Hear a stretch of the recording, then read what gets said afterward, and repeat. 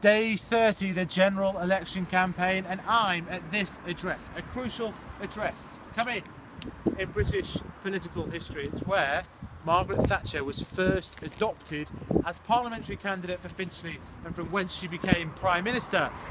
There's the building, it's called Churchill House. Now, here's what's really interesting about today, GDP Day, in this key swing seat now of Finchley, changed the boundaries. What's really interesting is that the GDP numbers have gone down a bit from 0.6 in the final quarter of last year to 0.3%, and that's a slowdown. In Thatcher's day, the Conservatives were about economic revolution. Right now, it's about economic management, which is why this number might be a little bit difficult for them. It stands in contrast to the extraordinary jobs numbers and gives, if you like, Labour a way in.